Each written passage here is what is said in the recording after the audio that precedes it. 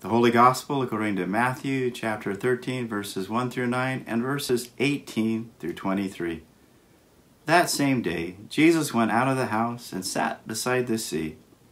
Such great crowds gathered around him that he got into a boat and sat there, while the whole crowd stood on the beach.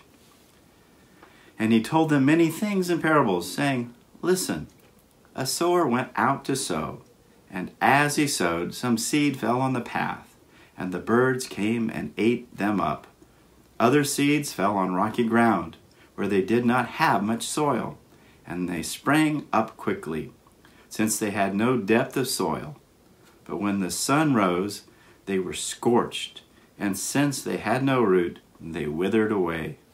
Other seeds fell among thorns, and the thorns grew up and choked them.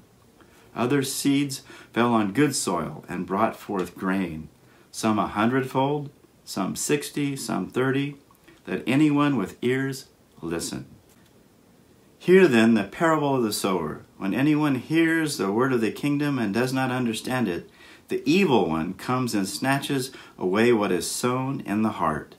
This is what was sown on the path. As for what was sown on rocky ground, this is the one who hears the word and immediately receives it with joy.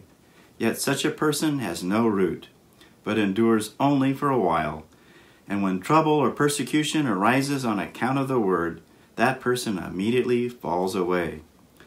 As for what was sown among thorns, this is the one who hears the word, but the cares of the world and the lure of wealth choke the word, and it yields nothing. But as for what was sown on good soil, this is the one who hears the word and understands it, who indeed bears fruit and yields, in one case 100-fold, in another 60, and in another 30. The Gospel of the Lord.